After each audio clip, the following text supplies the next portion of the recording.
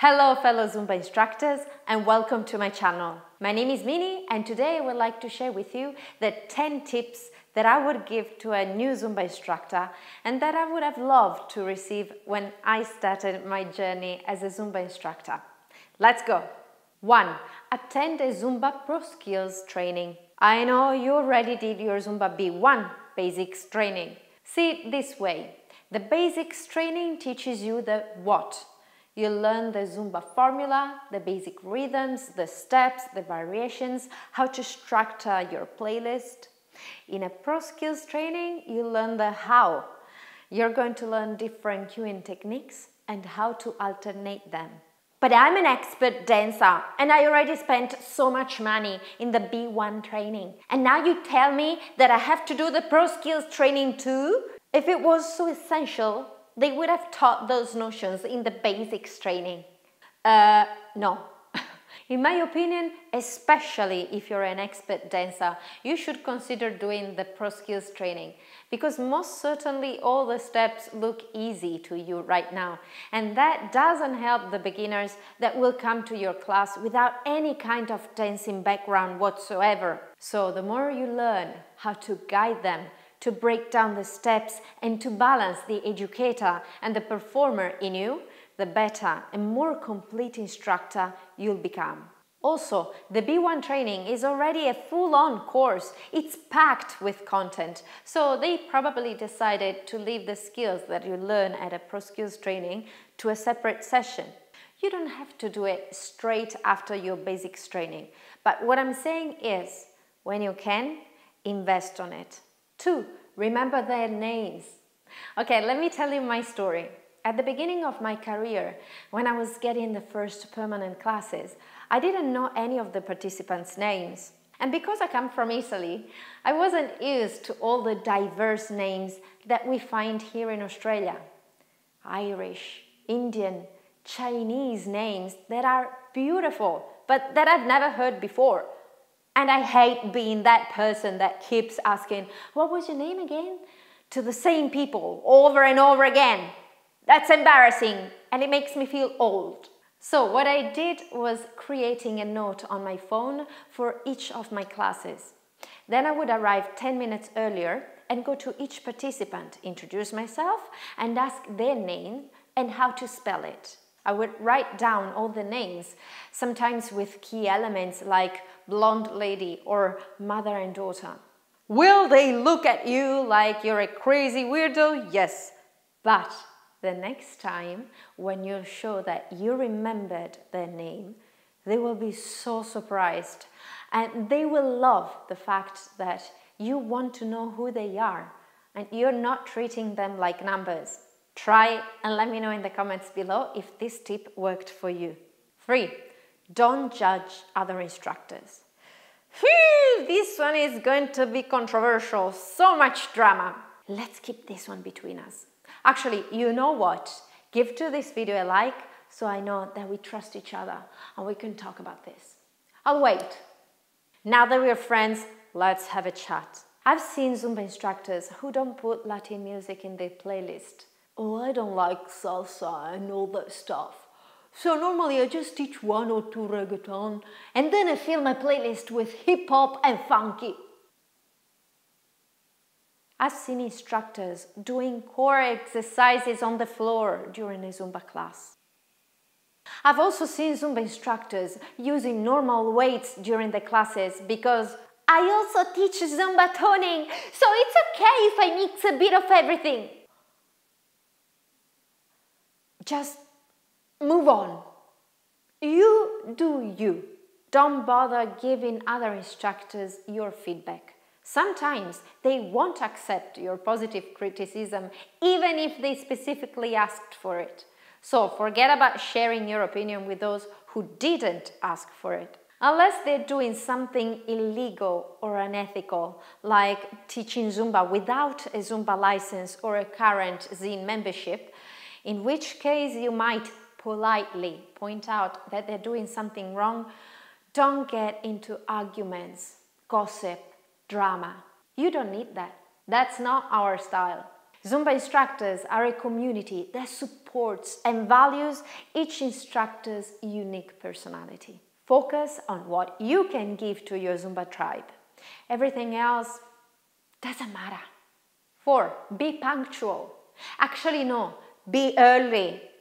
When I was a participant, I remember seeing a few Zumba instructors rushing, like literally running into the class the very last minute, just before starting with a frowny face. I know that from their point of view, they had that expression because they were feeling guilty of being so late. But from the participant's point of view, the message you're giving is, gosh, this is stressful, I don't want to be here, let's just get over with it. That's not why they're attending your Zumba class. If they wanted a painful vibe, they would have probably signed up for a martial training in the style of Kill Bill. They come to Zumba because of the positive vibes, because of the great music, because it doesn't feel like a workout or a chore, because it makes them feel happy and helps them forget their troubles. They come for you, and the least you could do for them is being early. Plus, there are benefits of being early for your Zumba classes. The first one that I just mentioned is that you show them that you are looking forward for the class too. So you start creating the positive vibes of a party. The second benefit is that you can connect with your participants and answer any questions they might have. The third benefit is that you might sell your class to random gym members. This really happened to me. I was outside the group fitness studio with my Zumba peeps, waiting for the other class to finish. And as a lady close by was staring at us, I said, "Don't worry, we're just here for Zumba. Have you ever done Zumba?" I wasn't pushy, just enthusiastic. And when she said, "No, I've never done it. How is it?" I briefly described Zumba and said, "You should try it." Guess what? The week after, she showed up to do the class and she loved it. These are all opportunities that you lose if you don't commit to arrive 5-10 minutes earlier. 5. Be clear with your movements and break down the steps every time. You are an amazing dancer and you have amazing moves and we're all very happy for you. But the class is not about you, it's about them. Some of them might remember the steps, some others will have to watch you every time. Some others are beginners and have never seen your choreographies before. You will have to cue every single time. Show them clearly where they have to go. Front, diagonal, side, back. Break down the steps at the beginning of the song, and if you see that they're confident about the steps, then and only then you can go free and dance and move and 6. Cue bigger. Imagine this. If every member in front of you had a laser pointed at your cueing, would it be able to reach you? The more people you have in your class, the bigger your cueing has to be. The bigger the crowd, the more you won't just use your hands, but the whole arm starting with the shoulder. You can also combine visual cueing with body cueing. The point is, don't be afraid of expanding your comfort zone and use as much space as you need. 7. Film yourself. No, not for socials, that's not what I mean. Sure, if you want to post parts of your choreographies to promote yourself, go for it. But what I'm telling you is something different. Especially at the beginning, when you're preparing your very first playlist, it's fundamental that at home you record yourself teaching the whole playlist and watch it from the beginning to the end. I know that it's boring, but believe me, you're going to find so many things that you can do better. Parts where you should improve your cueing because it's not clear, or steps that you might have to change because they're too hard to do. You can see if the songs flow nicely. You can assess if the class has the right intensity. At this point, I would love to ask you to subscribe to my channel. We're getting along quite well because you're still watching this video. So my promise to you is that I will post many more useful videos. And if you subscribe and hit that notification bell, You won't miss any. 8. Don't take it personal. You can be the best Zumba instructor on the planet. You could even be better than Beto Perez, the founder of Zumba. The truth is, there will be people who don't like your class.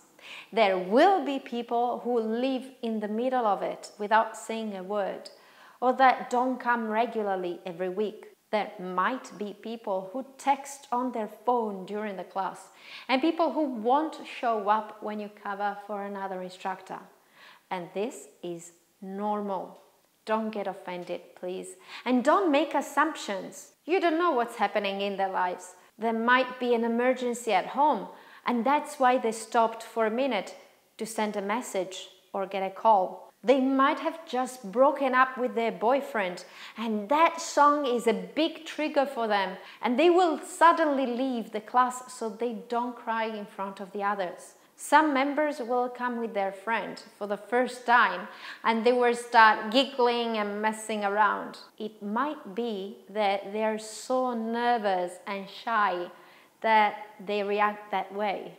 Most of the times, they don't mean to disrespect you or bother you. Probably they're not even aware that you have noticed them and that their behavior really bothers you. If you see that someone is repeatedly disrupting the class somehow, multiple times, then go talk to them.